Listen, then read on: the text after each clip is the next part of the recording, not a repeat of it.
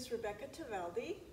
I am the Director of Music and organist here at First Presbyterian Church in Stillwater, Oklahoma.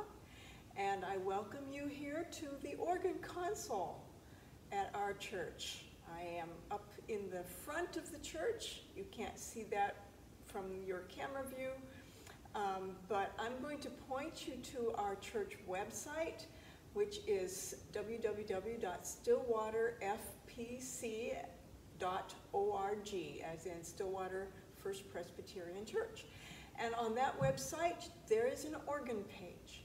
And you can look at the organ page and see a lot of details, like the number of pipes and exactly what they are, what their names are. I'm going to just give you a brief introduction today from the console, a little bit of sampling of sounds and what this instrument can do. First of all, it is made by the Reuter Organ Company. It was made in 1955, dedicated in 1956. The Reuter Organ Company is in Lawrence, Kansas, and that company is alive and well today. And the president, actually, of the company takes care of our instrument here. He comes by 2 or 3 times a year to tune all the pipes, and yes, every pipe has to be hand-tuned. So very labor-intensive and takes a really good ear as well. The organ has gone through a couple of renovations in its history. The first major one was in 1996, when it gained several ranks of pipes. And in 2009, again, a few more ranks of pipes, and also just a renovation. Every now and then you have to clean organs, you have to repair things, replace parts, just like on a car or any other piece of mechanical equipment. The organ is an amazing feat of engineering and also a work of art. So those two elements combine. On our console here, which is what we call what we play, this is where we play. The sound comes out of the pipes. The sound does not happen right here. It comes out of the pipes. In a little bit, I'll give you a visual of what that looks like up in there. We have 2 manuals. So we have 2 keyboards, and they are 2 different divisions of the organ. So the upper keyboard here is called the swell division, partly because it is under shutters. You can swell the sound. You can open and close those shutters that surround the pipes, those pipes. The bottom manual is the great division, and those pipes are all out in the open. You cannot change the dynamic level of those pipes, but you can with the swell division. Each division has its own ranks of pipes that work either as solo sounds or in combination with other sounds, and the 2 divisions can work together also in combination. Then you see down below here, if I move a little bit, you'll see some more keys. These are the pedals. Yes, we do play with our feet. That's a lot of the fun, is being able to manage the bass line or sometimes even a solo line with the feet. And the pedal division has its own set of pipes as well.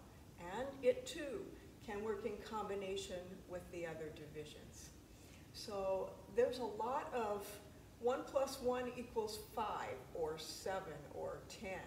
There's cumulative effects with the instrument and how you use the sounds of the instrument.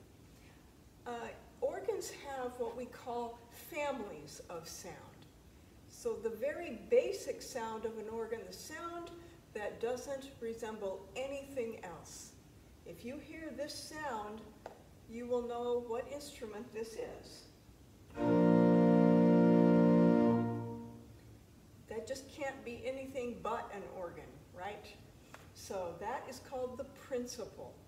Some organs call them a diapason, but it is that basic foundation sound that is can't be anything but an organ.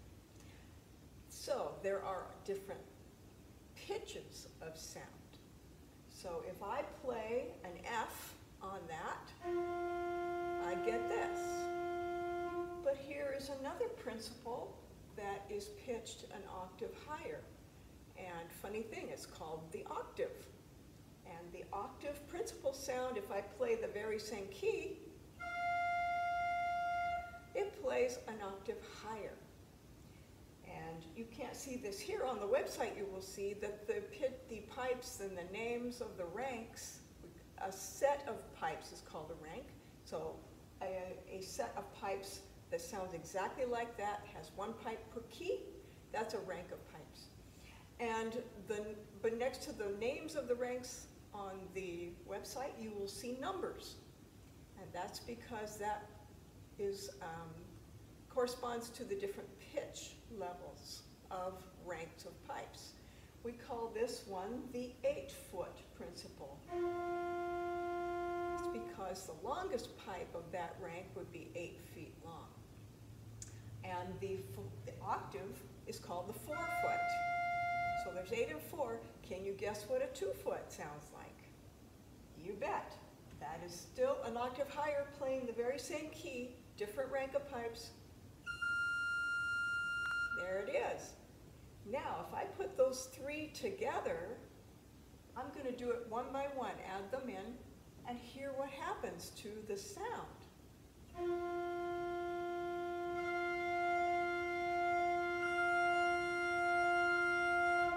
So you can imagine that when you start to play chords, bigger sounds together, it really makes a big difference. Here's just the 8-foot with the 4, with the 2.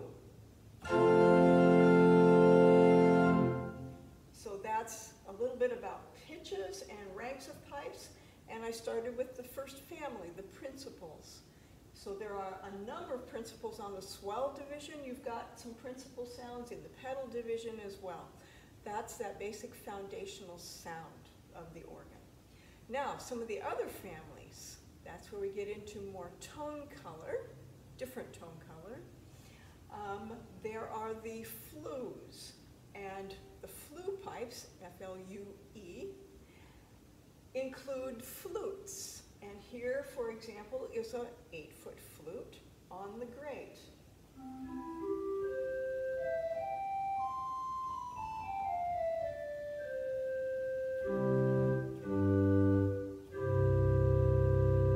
There it is by itself. That's the 8-foot with the 4-foot that comes with it. The 2-foot. Starting to have the chorus of flutes on the grate. The 4-foot flute here is one of my very favorite sounds on the entire instrument. And it sounds like this by itself. To me, a little bit like a recorder. It makes a wonderful solo sound. Put a tremolo with it.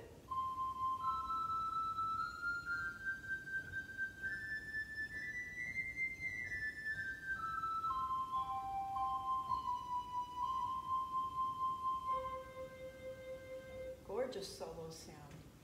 All right, let's start to look at the reeds. We've got a big trumpet on the grate.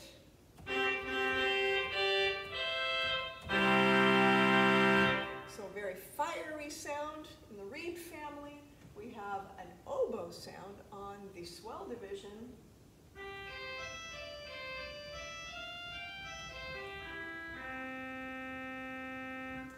And we have a great big reed in the pedal that goes all the way down.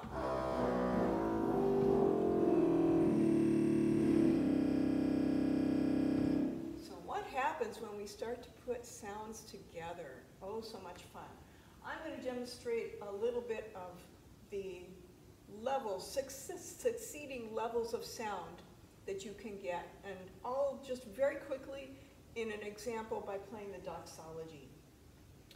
So if we start the doxology, maybe a little bit less, and then we're just going to add all the way through.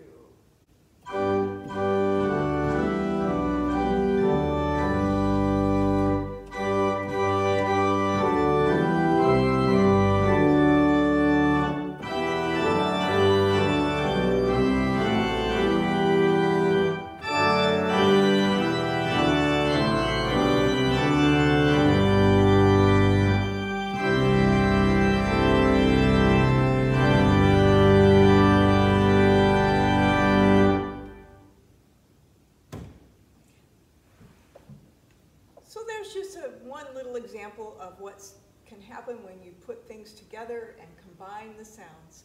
You notice there are some very high-pitched sounds, little tiny pipes up in there, some of them smaller than a pencil, that gives the high shimmery sounds.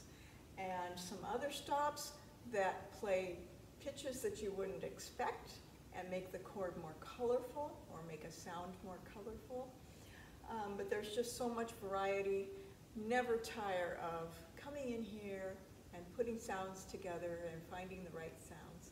How do we know what sounds to use? Sometimes the composer tells us very specifically what sounds he or she is looking for. Many times there's not much indication. We have to know what organs were like at a certain time period in a certain country. So there's a lot of background information that an organist needs to know when deciding which sounds to use for a certain piece of music. So I hope you've enjoyed this little mini tour, and I've recorded a couple of pieces here for your enjoyment if you would like to continue watching and listening. The first is a piece by J.S. Bach. It is a trio, so there is one part for the right hand, one part for the left hand, and a part for the pedal that are all equal. They are their own individual important line, and Bach puts them together. There's a chorale melody on top in a prominent solo part, solo sound you'll hear, a running part in the left hand, and the pedals are doing a bit of a dance. So I thought you might enjoy that. And the other piece is a piece by my father, an arrangement of O Come, Emmanuel. Starts pretty softly with an oboe solo in the manual, left hand, and then we move to the more principal sound of the organ, and finally to much fuller sound ending almost on full organ. So I hope you will enjoy that. Thank you so much for joining me here at the organ of First Presbyterian Church.